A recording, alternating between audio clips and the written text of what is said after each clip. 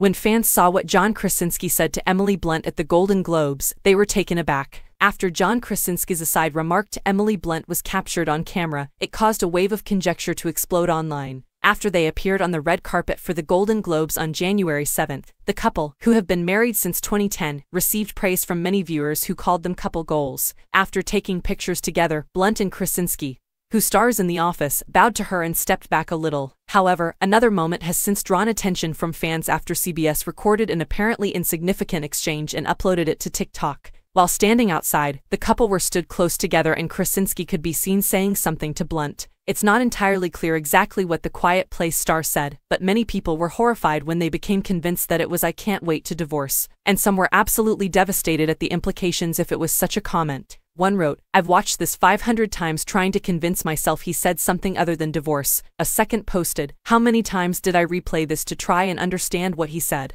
Please don't break my heart, you two." A third person stated, "I can't wait to get divorced." What? Some, however, were not as certain that he had actually said divorce, and even if he had, they thought it might have been meant in a different context. Someone else commented, "It kinda does look like he's saying it as a joke. Emily says something first, so maybe he was just joking back." Another person suggested that Blunt might have been making a joke when they said that he seemed to say mean following Krasinski's statement.